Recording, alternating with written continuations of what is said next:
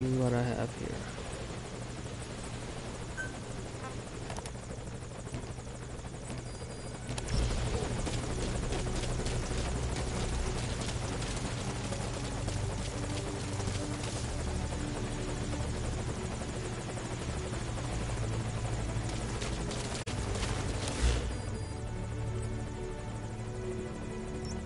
Helipad is right here. So I'm guessing Paz is probably behind that.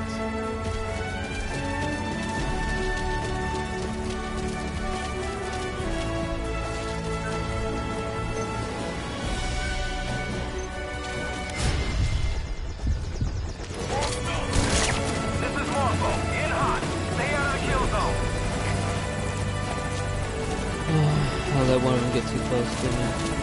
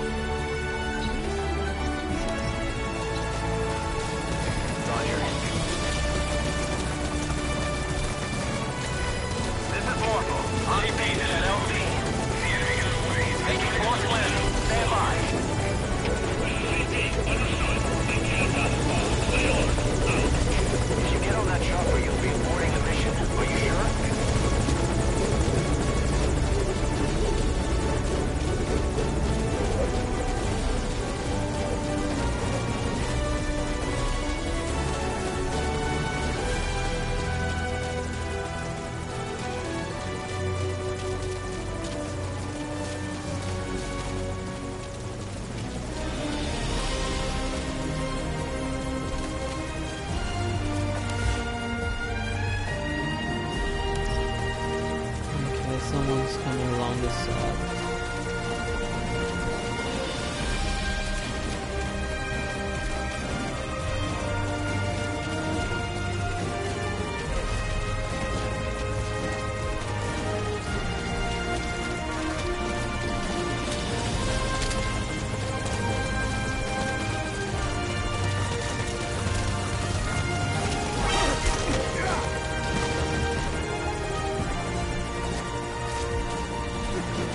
Two more.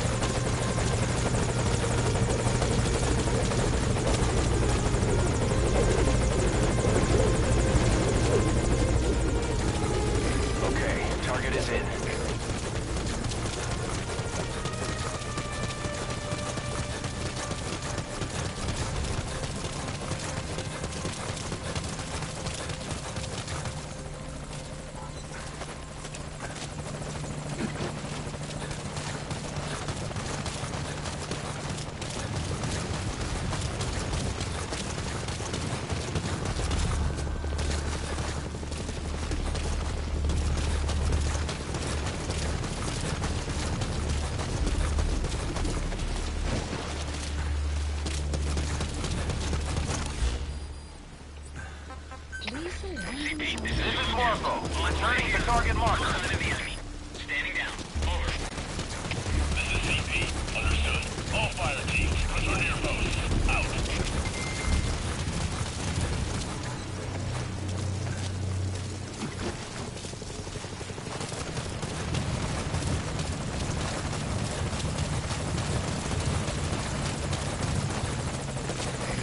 This is Marco. Have arrived at LZ. Will stand by.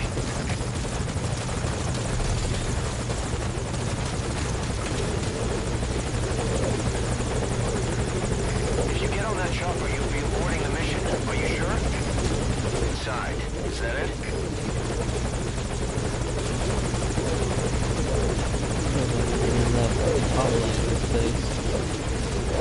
He's coming too. Roger that.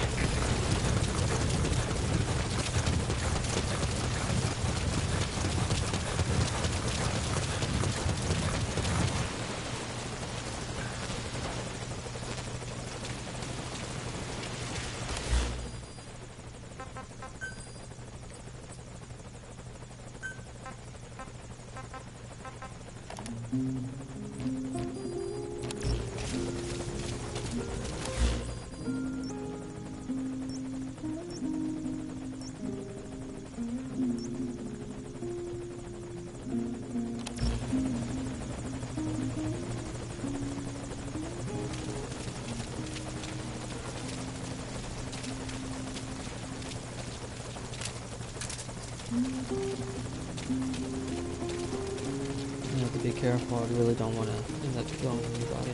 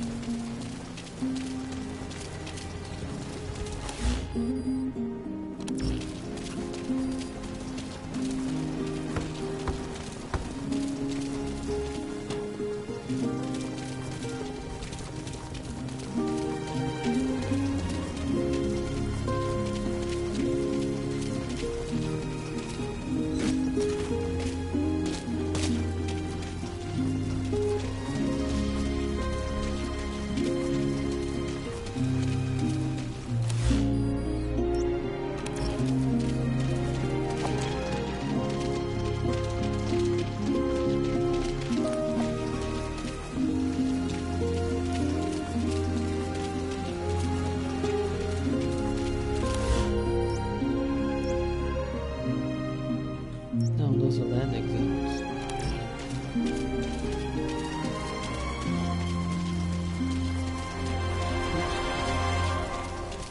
Not too dangerous to land there at any rate.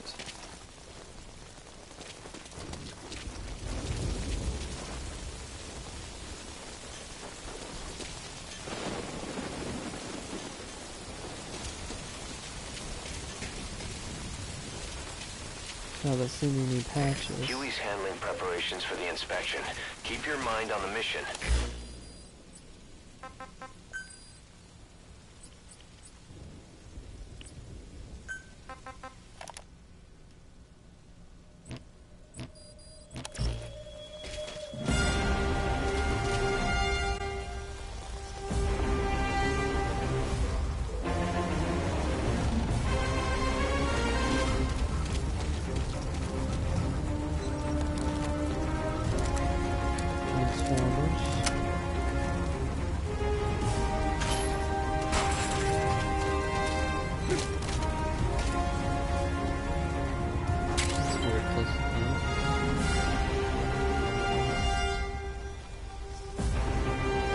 Get on the buildings.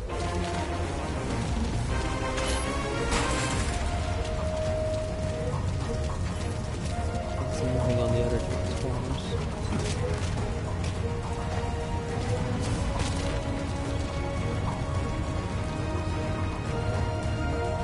Might be able to get up there.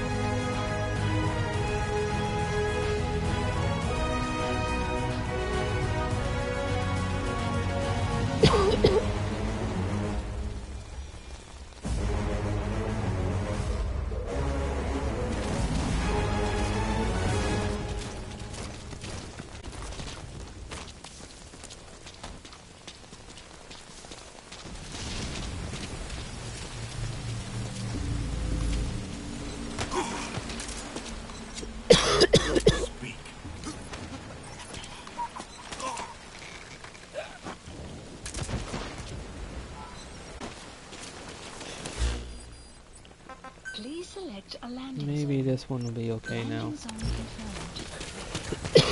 Roger. Dispatching chopper.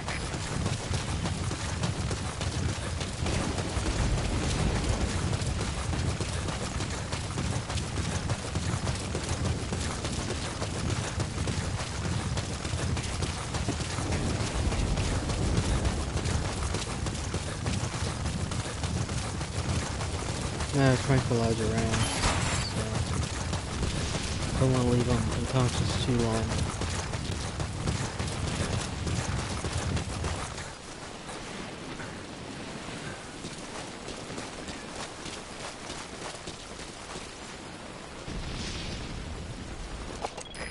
This is Morpho, arriving shortly at LZ.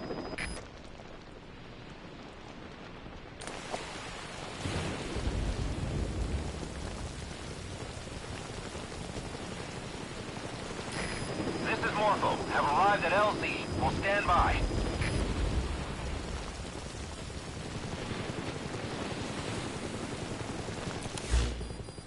What LZ did I send them to?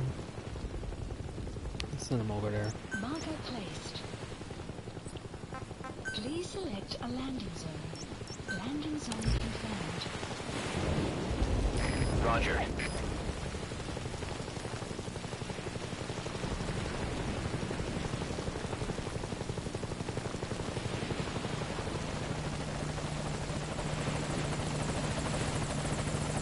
Yeah, I see how it triggered them. It basically flies right over the base just to go for it. This is Morpho, on station at LZ.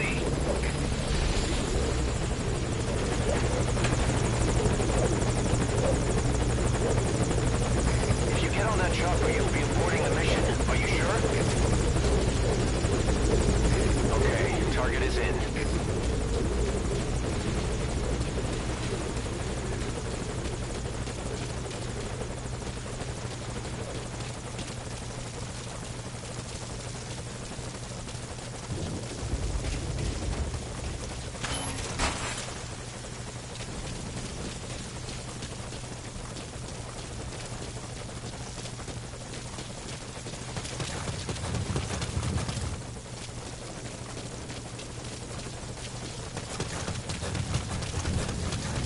Forgot to search the area back here.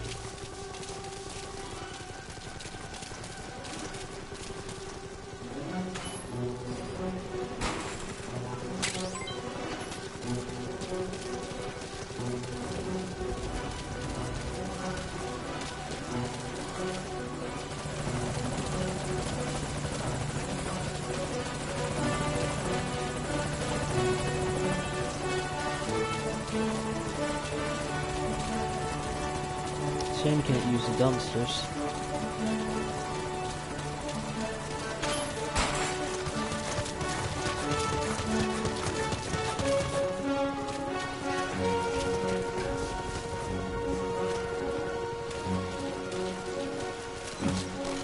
Weapons all over the place.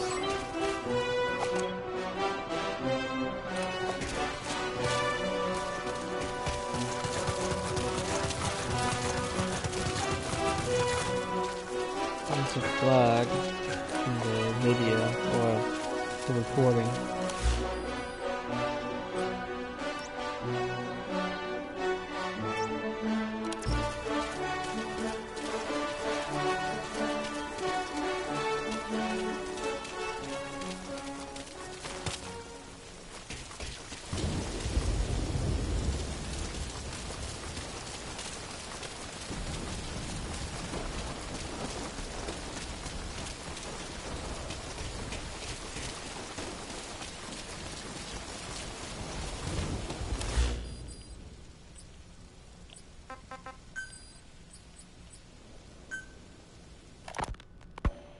As of today, I will be living here at Mother Base. Now my real trial begins. Zadornov was paying my room, board, and tuition, but he has since been captured. I told the man that with no more money from the KGB, I could no longer afford school. He bought my story, and when I said I would be willing to work, he took pity on me and let me stay. For some reason, Miller really pled my case.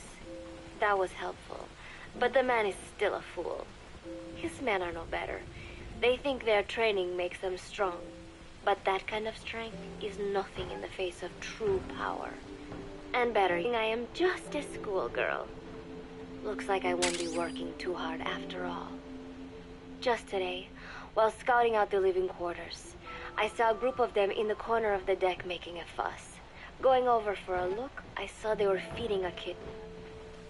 A bunch of grown hard men, and they're the ones acting like schoolgirls. Look, isn't he cute? What is wrong with them? Disgusted, I just nodded and smiled. I must stay in character after all. I indulged their chit-chat for a few moments. Then one of them asked me to give the thing a name. They had just taken it from its mother. I named it Nuke. I improvised some nonsense about how our compassion for living things can help prevent wars.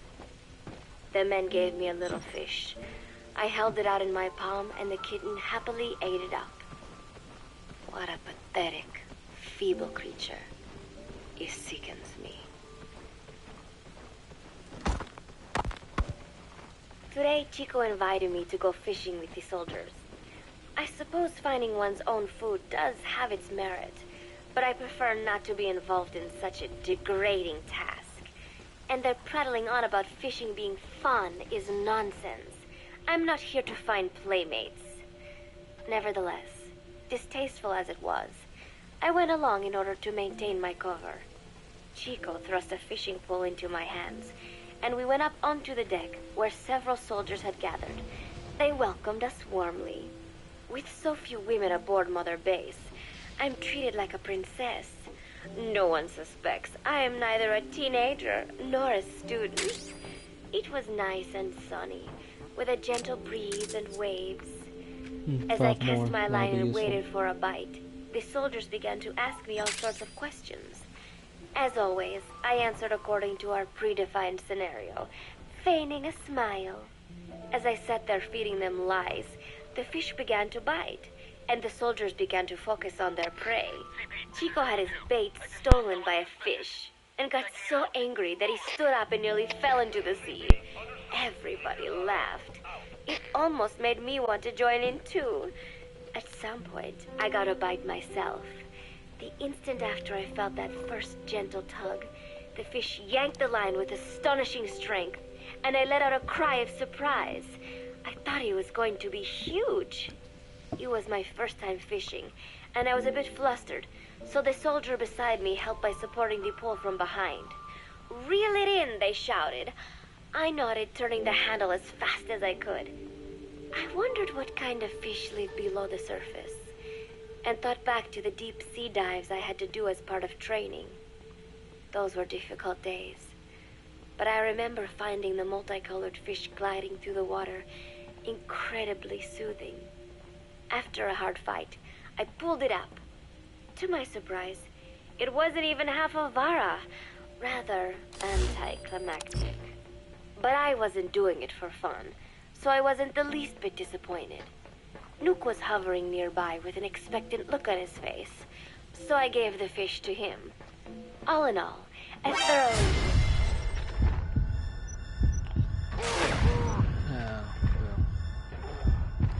That was slightly my fault.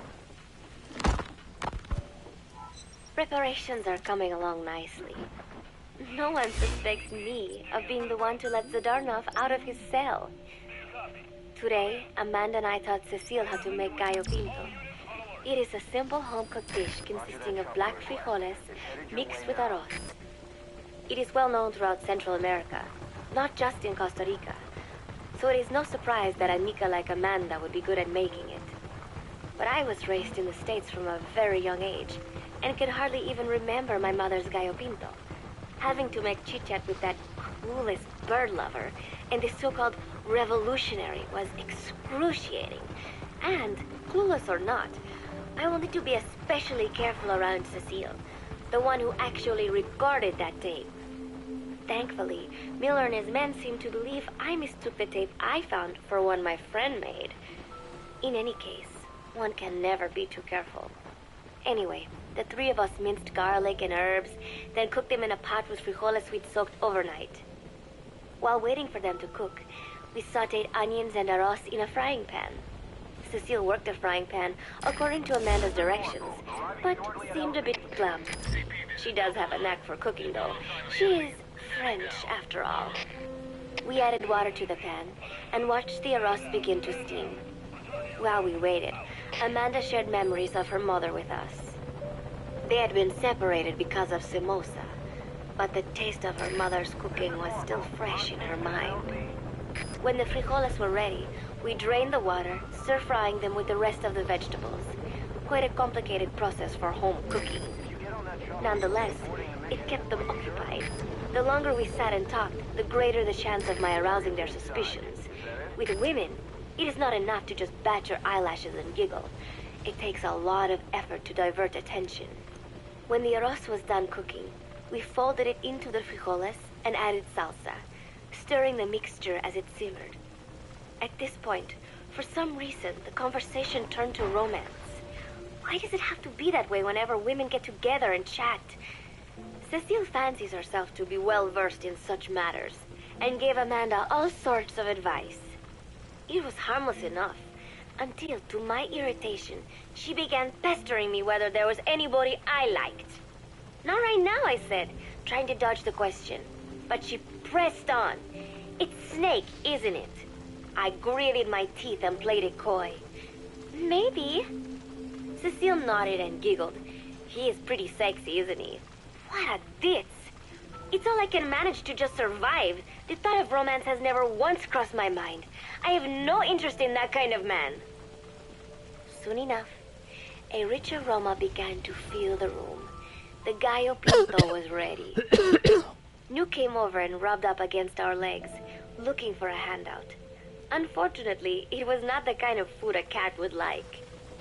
We let a few of the soldiers have a bite, and then headed off to the mess hall. The home-cooked flavor we'd achieved was a big hit with the men of MSF. Not that we are trying to impress them or anything. Even I could manage a dish like that. Snake enjoyed it too. Let me make this absolutely clear. I have no interest in that man. Football, or soccer as it is known in the States, is extremely popular here. It has not caught on yet in the US, but it has legions of rabid fans all across Latin America. These fans can get so rowdy that it is commonly believed El Salvador and Honduras went to war in 1969 over scuffles in a soccer match. In reality, tensions between the two countries were already high. The match was merely one of the sparks that set them off. But these people are so passionate about this sport that the story seems plausible. Predictably, many of the soldiers here are fans. They have apparently divided themselves into Costa Rican and Nicaraguan teams and started playing each other. To play, you need a ball and 2 goals. The R&D team built and set up simple goals on the deck. No interest, but Chico insisted that I come and watch. It was not a proper match by any means. The pitch was not even regulation size, but the players and spectators alike got pretty excited. They banged empty cans and shouted cheers through the handmade megaphones. It almost felt like carnival. Huey, the referee, blew a whistle to start the match. The soldiers' training has left them in excellent physical shape, but they lacked the honed skills of professionals and their play was quite rough. Midway through, one of the men collided with another. They started shouting at one another, but Huey stepped in. I thought we had forsaken our countries, become one with the earth, he said, quoting Snake. We're not competing for national pride here, and we are not fighting for the good of any one country. This is not a war. Soccer is a peaceful sport, am I right? The soldiers nodded. They know the pain of war, and they share Snake's vision. Perhaps that is why all this resonates with them. Team Costa Rica was down a man, and somehow I was picked to fill in. Costa Rica had the advantage up until that point. I suppose Huey wanted to keep it balanced. The soldiers agreed with Huey's call. Maybe the Costa Rican players felt an even matchup would be more fun too. I could not be bothered to run at first, but chasing the ball out there in the hot sun, I was soon drenched in sweat. Before long, I found myself actively seeking out the ball, partially out of desperation. I picked up a loose ball deep on the opponent's side of the field. Even though he's Nicaraguan, Chico cheered me on, yelling, "Go for it, shoot!" I launched the ball as hard as I could, only to have it blocked by the keeper. Disappointment only increased my determination. In the end, I didn't score a single goal, and Costa Rica gave up its lead. It was really close, though. We congratulated each other on a good match and sprawled out in the shade on the deck, exhausted. The ocean breeze felt so nice on my sun-soaked body. Luke came over. It is one of his favorite spots, and stretched out next to me. And together, we watched fluffy white clouds drift lazily across the clear blue sky. It was lovely out today, so I decided to sun myself in a lounge chair up on the deck, when Strangelove came up to me. Despite the heat, she was in her usual long sleeves and pants. I waved at her. She looked away and mumbled, "Hello there. Fancy meeting you here." I asked if she needed anything, feeling her eyes creeping up and down my body like she was savoring it. Finally, she swallowed and said, "You have such beautiful skin." Bewildered, I shook my head and said, "No, not at all." I had heard rumors that she was a lesbian, but she couldn't be after me, could she? She continued to stare and said, "No, it is beautiful, but you must not let yourself get so tanned." And then she took my hand in hers. "What is wrong with a little sun?" I asked, trying to cut the conversation short. But she shook her head violently. "No, you mustn't. A young lady should take better care of her skin." She was acting strangely now, as if aroused. She lectured me on the perils of tanning, how it ages skin, causing wrinkles and spots, and in the worst cases, even skin cancer. I knew already that tanning could cause spots, but I thought only pale-skinned Anglo-Saxons had to deal with that. Having a scientist tell me it causes aging, though, that spooked me a little. If I am to keep playing the teenager, I will have to start paying more attention to my skin.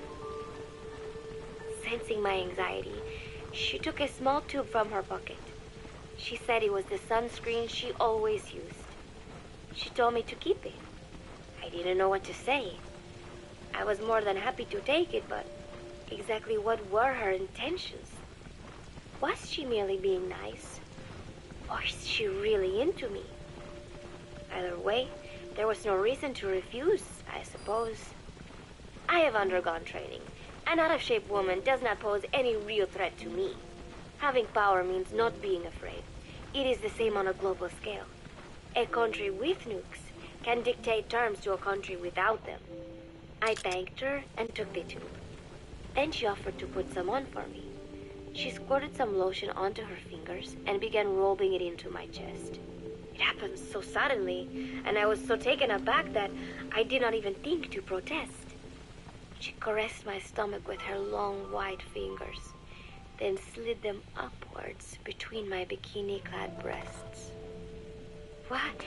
Wait," I sputtered as her moist eyes met mine. She was beautiful. Somehow, I found myself captivated by this woman more than 10 years my elder. "Hold still," she whispered in my ear.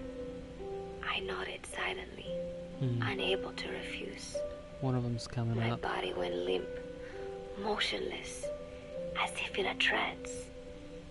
Gently, carefully, She rubbed the lotion all over my entire body. I shouldn't have enjoyed it, and yet I could not help myself.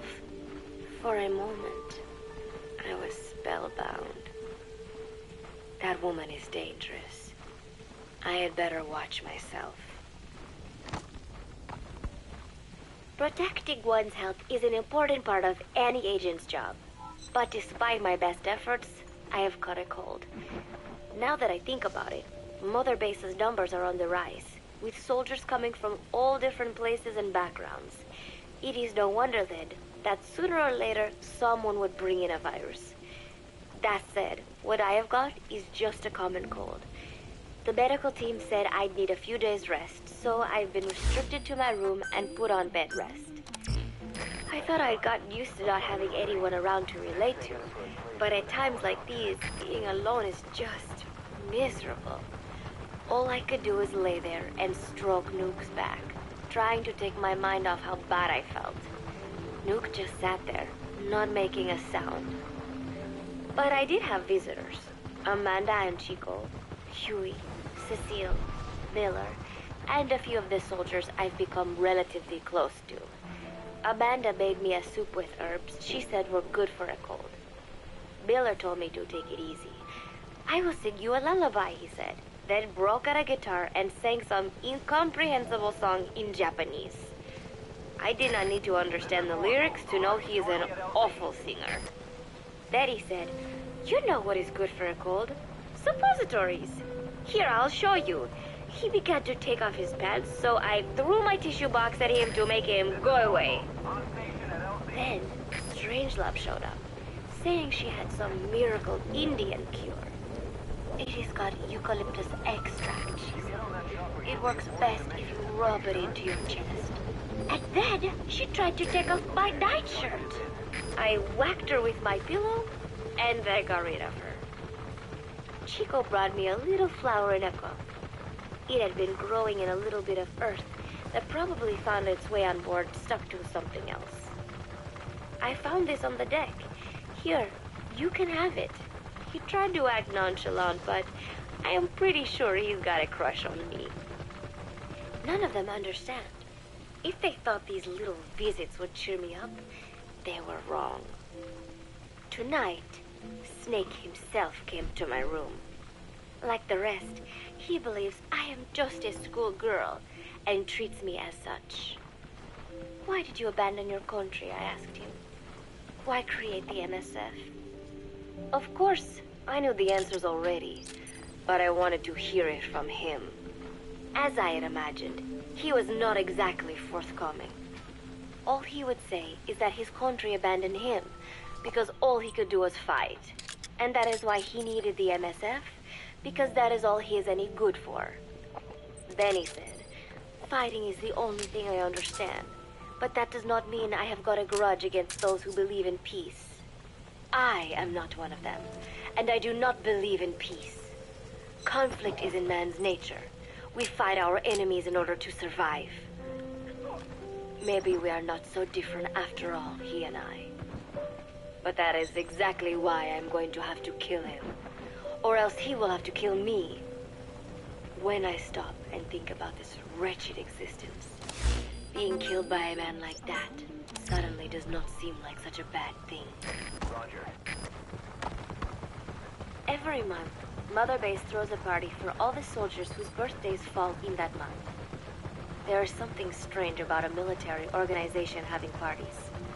Really though, it is just an excuse to drink and make noise. It is not easy to get alcohol on a fortress in the middle of the ocean.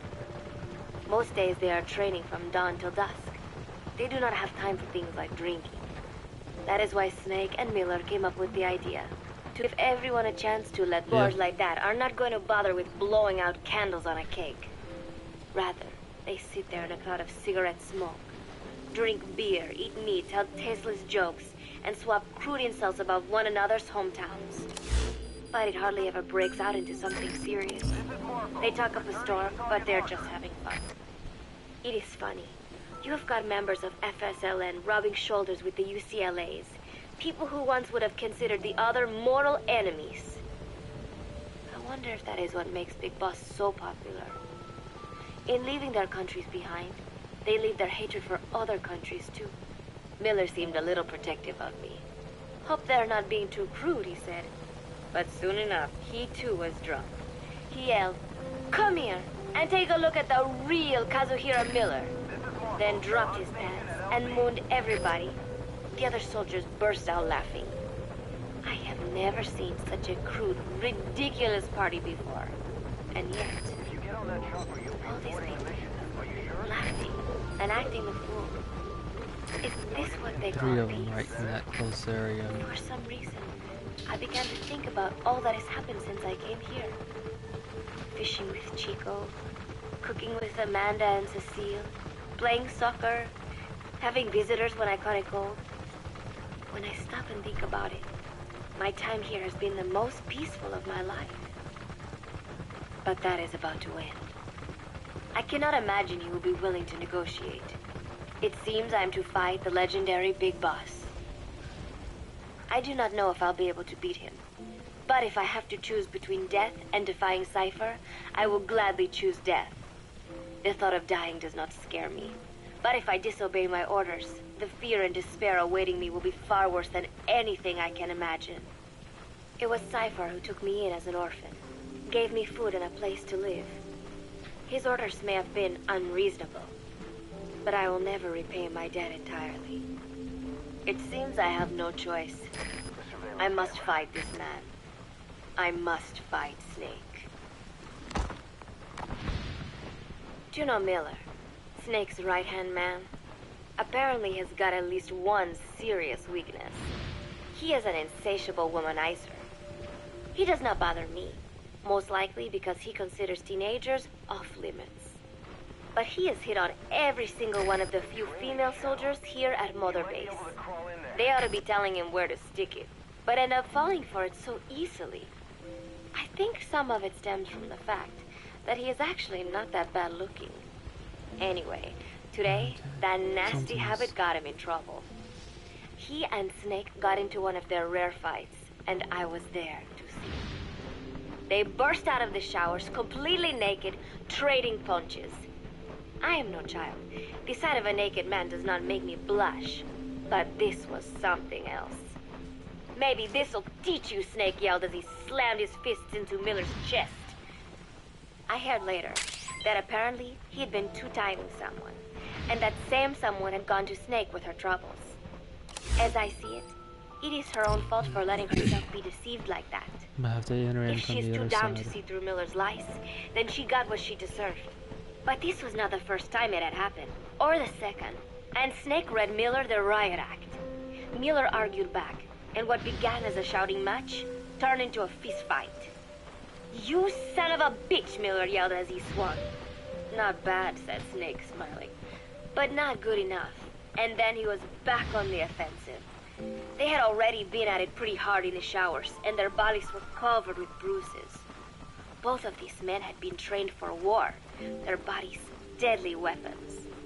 They were each bleeding from a dozen places. All this from a fist fight. Even so, it was far less gruesome than if they had given it their all. It was obvious that one of them would be dead were they fighting for real. Miller took another swing, yelling, "Try this then!" Snake parried, then responded in kind. But I could tell he was not aiming for anything vital. "You are one tough bastard, boss," Miller muttered. A smile crept across his face as he caught his breath. And then they went right on fighting. Blood and sweat flew off their glistening bodies. It was combat without hatred or hostile intent. I had never seen violence like this before. And yet, it was more than just a friendly tussle. They were utilizing every technique they knew. It was not a sporting match. They were not playing by the rules. How could they keep this up? At last, the two men tired themselves out, and the bizarre scene came to an end. They looked at each other's battered bodies, and then burst out laughing, embracing and congratulating each other on a good fight. It all seemed so idiotic. I still cannot fathom such behavior. But somehow, I got the sense that for all his womanizing, Something on the Miller ground. really only trusted one person, and that was Snake. There was no way I could ever come between the two of them. And at that thought, I began to feel as if I had lost. All of Mother Base is preparing for a festival. Since Snake and his soldiers spend so much time fighting, they are setting aside one day a year for peace and relaxation. I do not know all the details, but apparently that is what Snake and Miller decided. These soldiers love the idea, of course. There is so little fun to be had here that everybody looks forward to events like these. That is all well and good, but somehow I got roped into getting on stage. Come on, we even both have peace in our name, said Miller.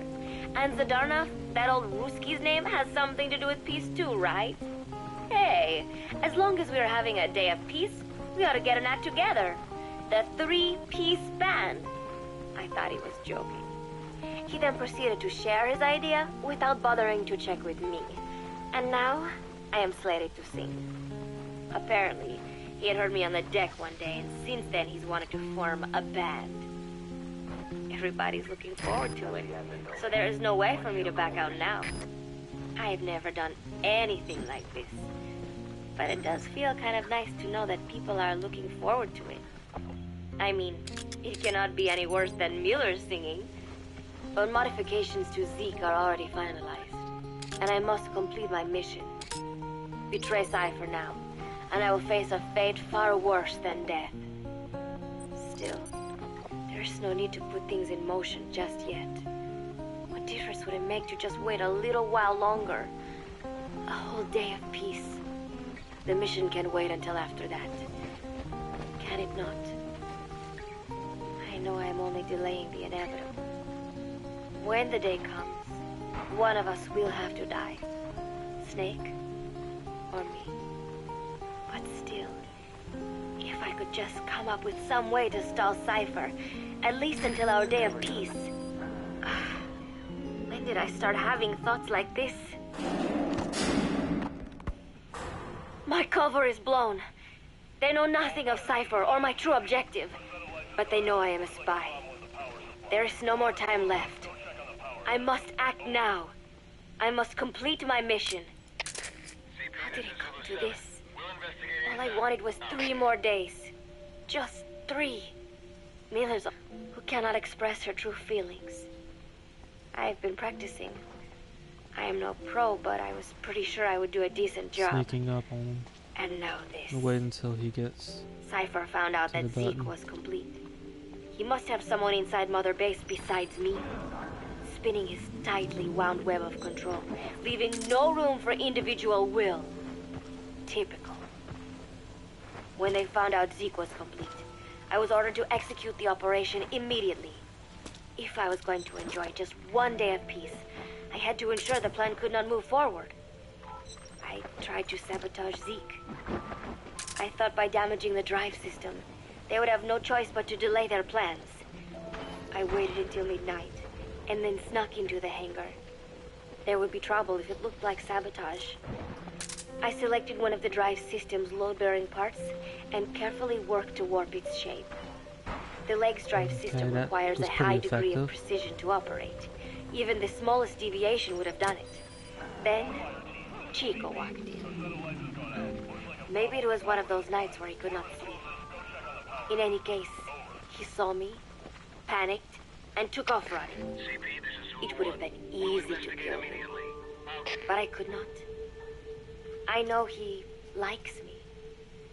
It is not as if I would ever have an interest in a child like him, but I could not pull the trigger. Not at him, not in the back.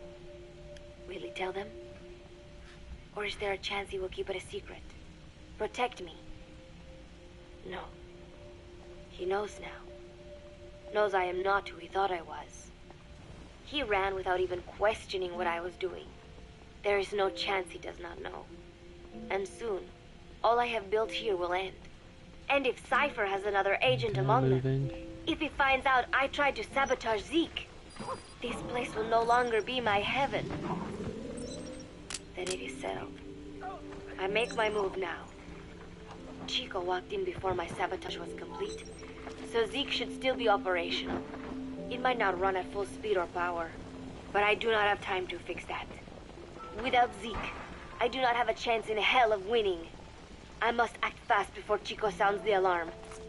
I knew it would come to this. I just did not think it would be so soon. It is time, Zeke. Metal Gear Zeke. Activate.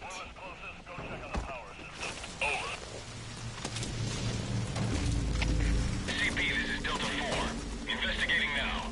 Out.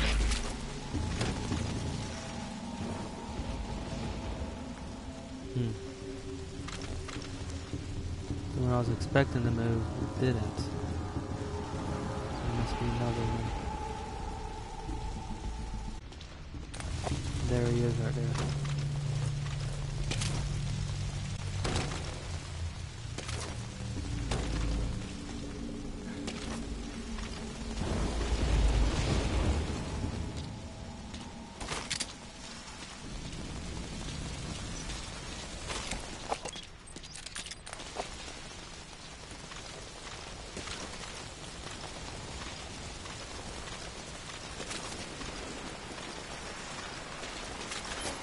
Now that's interesting. That distracted him,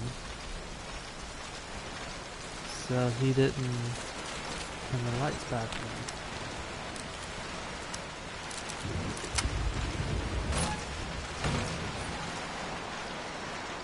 Another gun if needed. So I'm not running into any.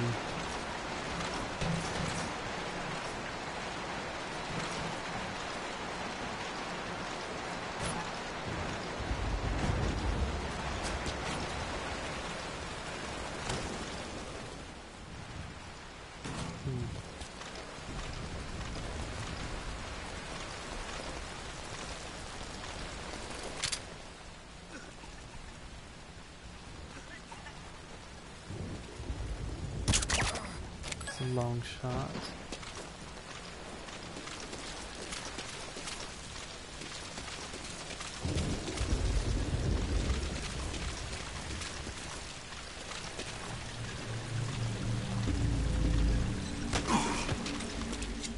Spit it out. CP, this is Zulu 7. Threat in the area. We're tightening security. Over. This is CP. Understood. Keep your eyes open. Out.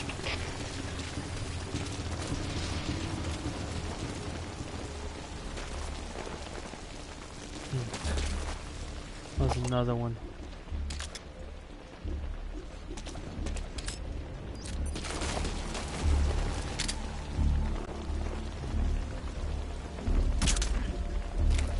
Ah, shoot, I missed.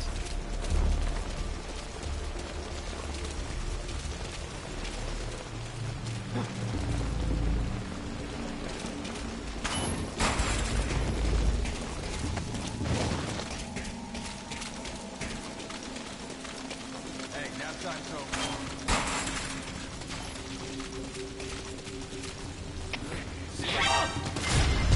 Shoot.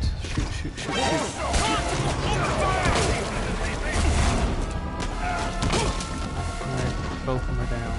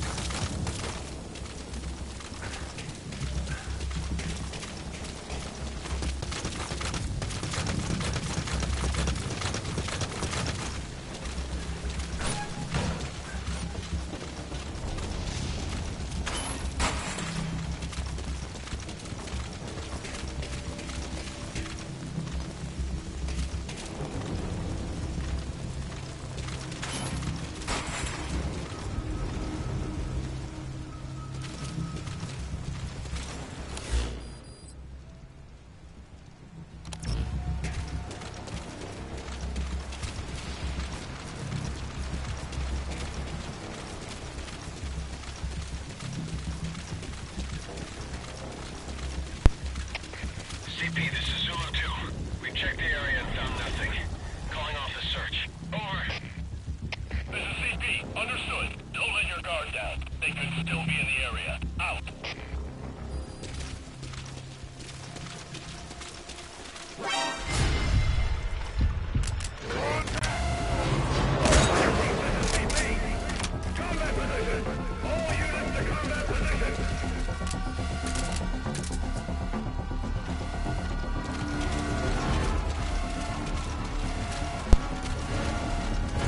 Let myself get distracted for 1 moment.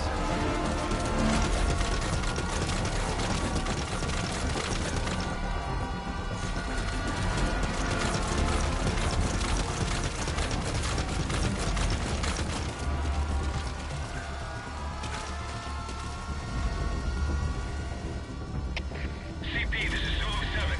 The enemy got away. Starting a search now. Over. This is CP. Understood. Search every corner. They gotta be around here somewhere. Out.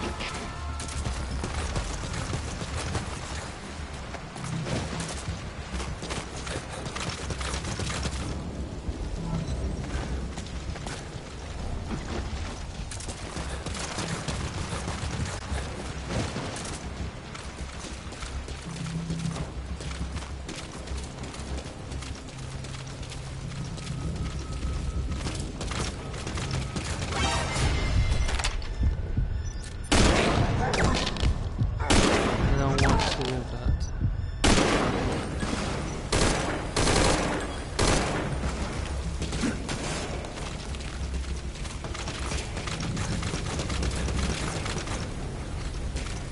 Falling back to pick up the silence. So now I picked up.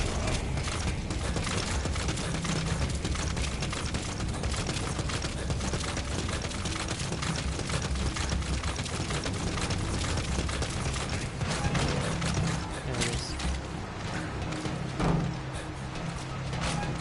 Somehow I picked up one of the guards' weapons. Should have been paying more attention.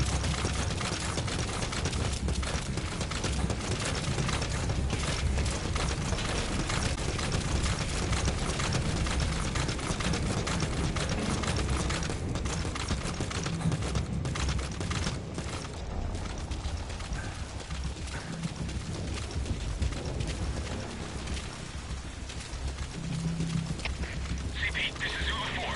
We finished our search of the area. Couldn't find anyone. Over. This is CP. Understood. Keep your guard up. Out.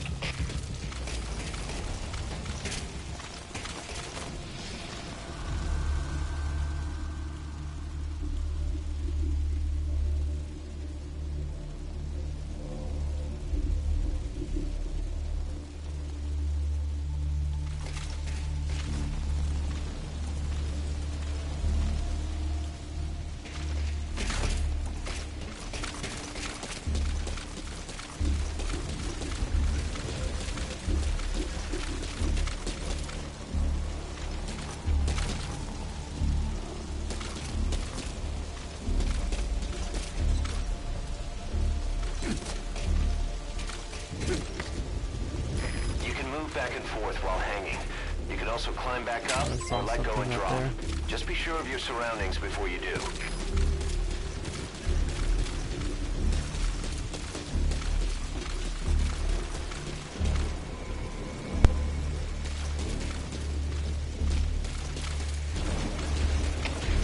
CP, this is Delta 2.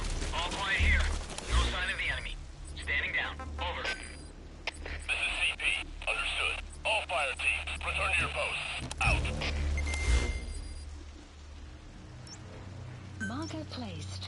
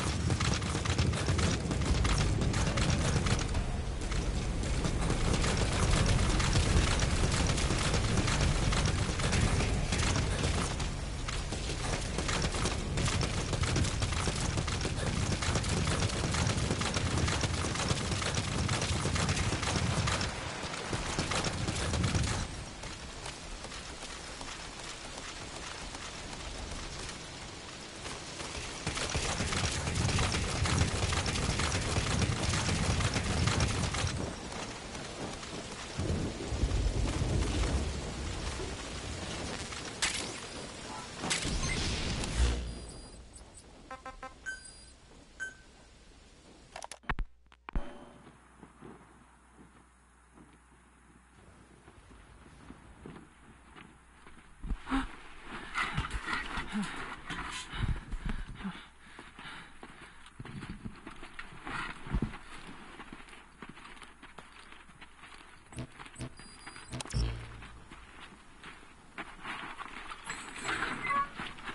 touch me, you son of a bitch!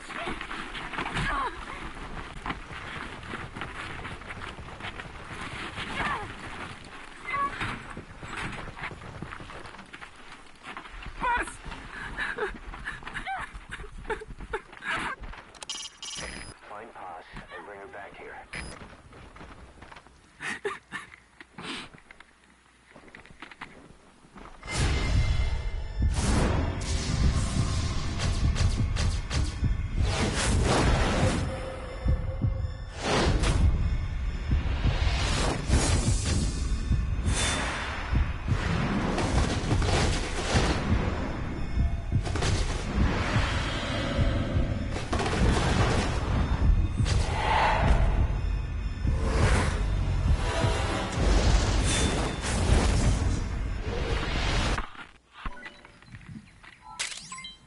After going over all the data we've compiled, that looks like the last XOF unit patch. Boss, get back to the mission.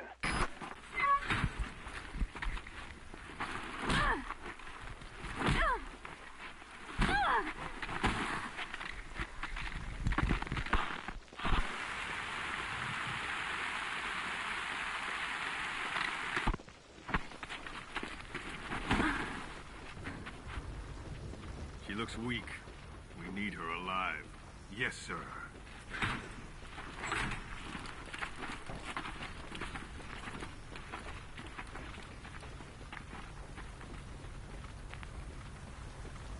Paz. Huh? You're back early today. Early? And the sun is still up. See. Yeah. Chico, Yes? let us not do this, okay? Huh? I do not think I want to talk to you. But I came here to... Just be quiet. Or I'll scream. What the... I don't get it.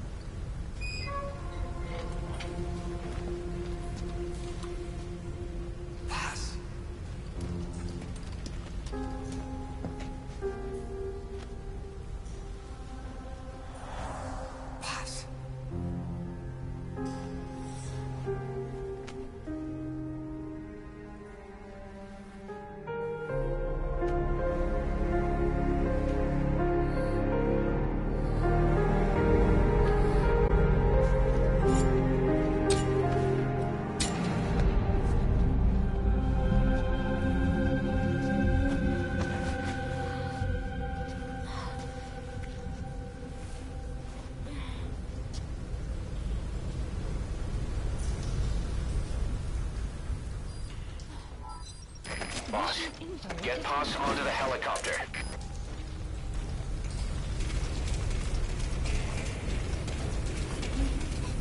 Hit me all you want.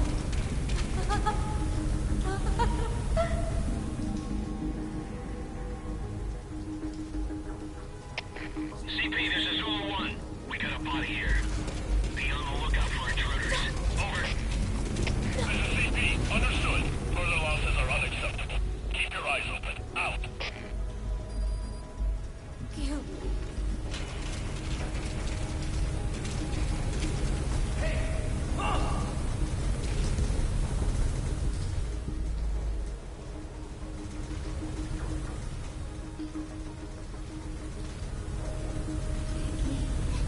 Hit me all you want.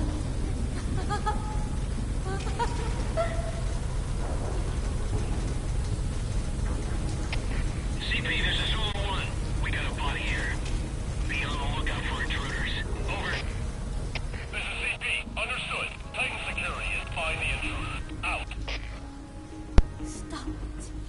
close by from the sound of it.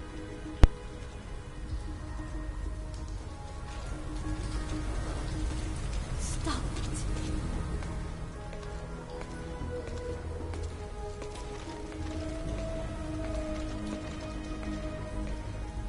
Don't. No.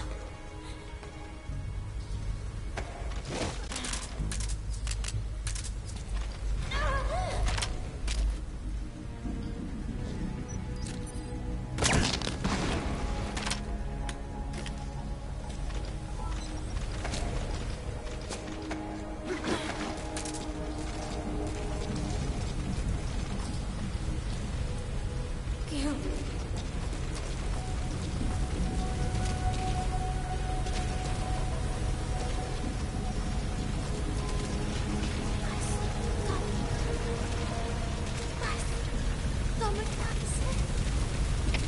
CP, this is Delta 1. Still no sign of the enemy. Standing down. Over. This is CP. Understood. Stand down. Stand down. Return to your post. Out.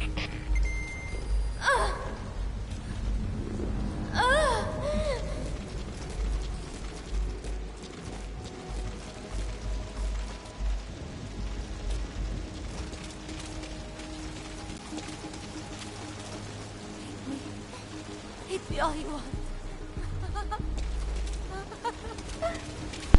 Went ahead.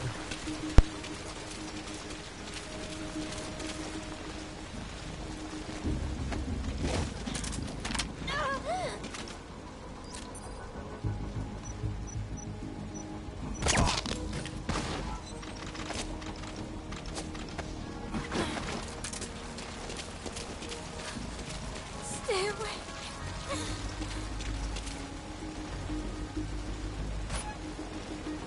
Go ahead and call the chopper. Keep an eye out for nearby enemies. They could try to shoot down the chopper.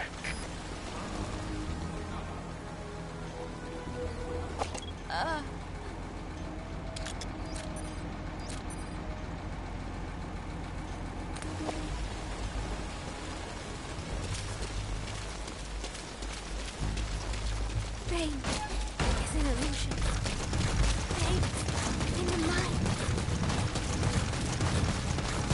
Because that vehicle is down, I have to head out the other way. Just found his body. Over. This is CP.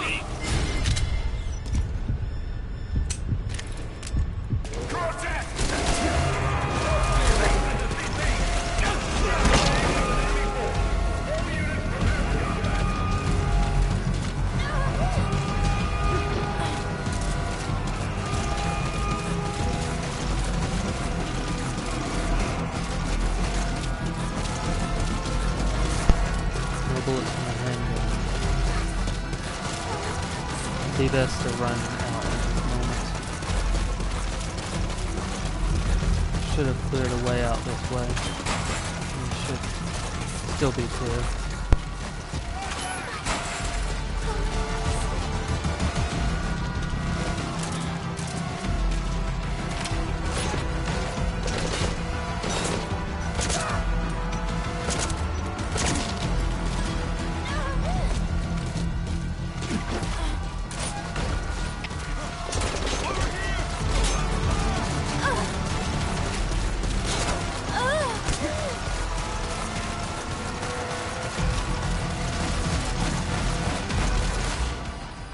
Please select a landing zone. Landing zone confirmed. Roger. Dispatching chopper.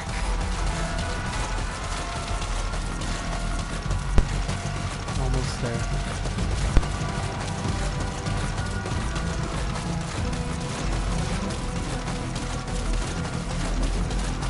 Hit me all you want.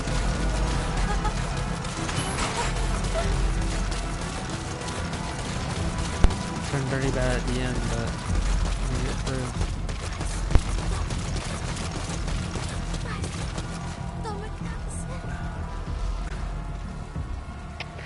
CP, this is Zulu 2. Lost sight of the enemy. We're going to search the area. Over. This is CP. Understood. They can't have gotten far. Stay alert. Out.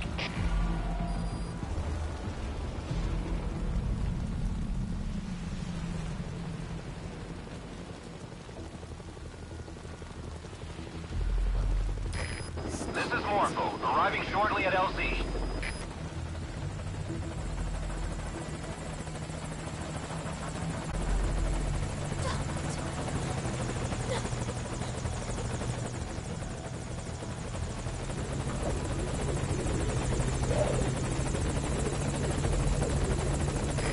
This is Morpho, on station at LZ.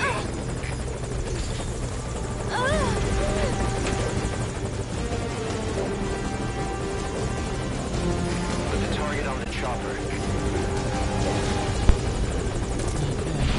Takes care of that mission. Mission input has been updated. And I think there's just one real mission for this. That is the mission that leads up into the mother base for the attacks. The inspection. Since it was a way to showcase what Phantom Pain would be.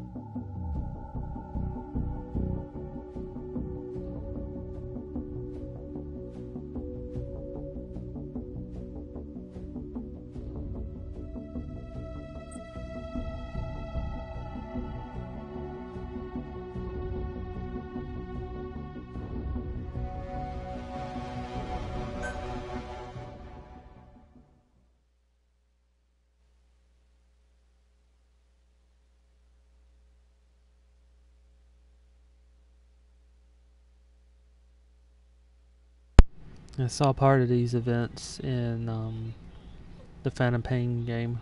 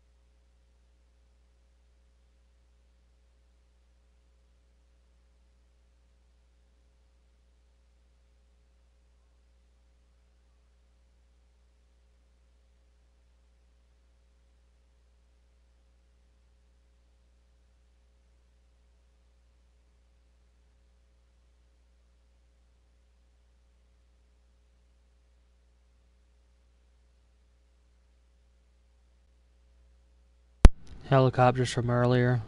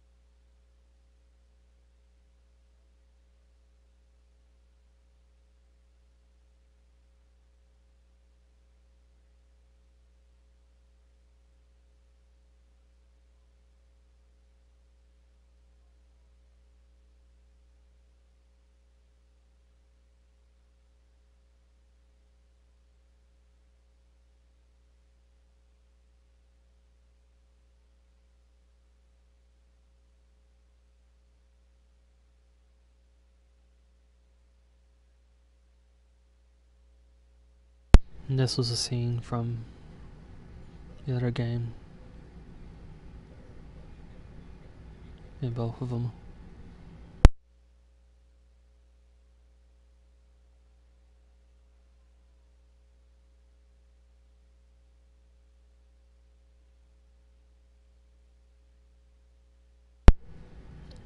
As a medic taking a full blunt of the blast.